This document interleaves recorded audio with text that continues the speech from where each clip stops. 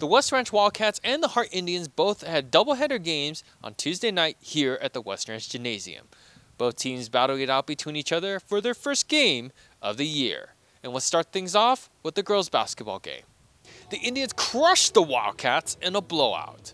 Elise Mitchell, Morgan Mack, and Lainey Greider all contributed 45 points together. And what's ironic is that it almost matches the point difference in the final score. Coming right out of the gate, the Indians already had some fire hands from their starting lineup. With this handoff from Lainey Greider, Morgan Mack makes her way to the basket with this move behind the back and then makes this nice step back to extend the lead for Hart.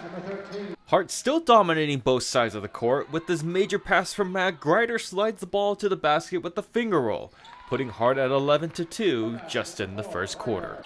The Wildcats would make this bad pass right to the Indians, and the ball would find its way to Arlie Eve, who would hand it off to Elise Mitchell to put in the easy bucket.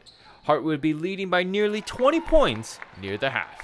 With the fourth quarter pressure, West Ranch decided to put some points on the board. Wildcats' Aubrey Molina drains this three-pointer to reduce the point difference. But Hart will go on to win the ball game with the final score 70-36.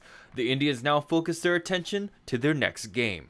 I feel like with our team, every game, as long as everyone does their job, then we're fine. And so everyone just has to show up ready to play, and then we'll be okay. The Lady Indians are now looking forward to this Friday, where they'll be facing off against the Canyon Cowboys in a classic matchup. For these two teams, they'll be competing against each other for the first time in their 2023 season. And now let's talk about how the boys basketball team of West Ranch High School had a dominating night. The Wildcats started off their new year with a bang by coming back to the home court to defeat the Indians after being away for 11 games straight on the road. And last time I spoke with Coach Jeff Bryant, he was not happy with the results against Valencia. And that surely changed because on Tuesday night, he talked about how his team went up against some of the biggest programs in the nation. And as a result, they played on a different level against the Indians.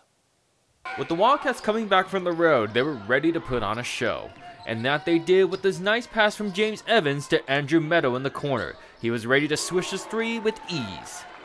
West Ranch would put the full court pressure on Hart, and it would result in a steal from Jazz Gardner as he would make this dunk with no one around him to expand the point difference on the board. Hart would soon have another turnover, but this time the steal was from Meadow. He would throw down the two-handed dunk right past Indians' Tim Larkins. The Indians came together in the fourth quarter to lower the point difference on the scoreboard. Hart's Jack Oldhaffer would sink this three-pointer with the assist from DJ Lontock.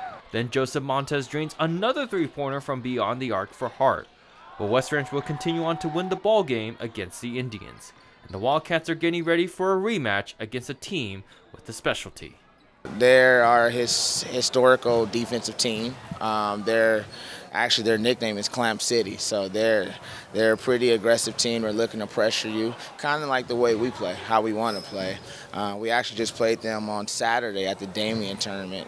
We won that game by 9, so I expect this Saturday to be a pretty good game. The Wildcats look to continue their dominating season, but the real challenge is going to be this Saturday against Eddie Wanda in a rematch. But this is not going to be an issue for West Ranch since they are the #1 school in the state and also number 20th in the nation. For Canyons News, I'm Kyle Kawamoto.